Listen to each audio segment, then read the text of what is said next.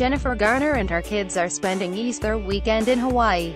A source tells People that Garner, 45, made the trip to Oahu with daughters Violet, 12, and Serafina, 9, and son Samuel, 6, so that her children could visit with her ex Ben Affleck, who's currently in Hawaii filming his new movie Triple Frontier. The source adds that Garner is staying at a resort while Affleck is staying at a nearby house. While the couple's 3 kids are spending time with their father, the actress is enjoying herself with a female friend. Documenting her time away from her children on Saturday, Garner posted a photo from the perfect morning hike she went on with her trainer Simone de la Rue.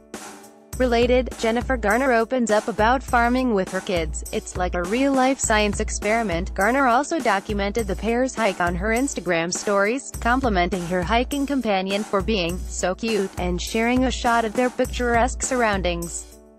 Before Affleck was joined by his children and ex in Hawaii, he was spotted holding hands in Honolulu with girlfriend Lindsay Shookus last week.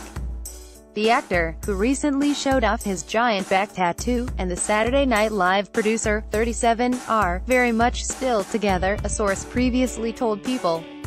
Another source said the couple are not rushing anything, but that they enjoy each other's company and are in a committed relationship.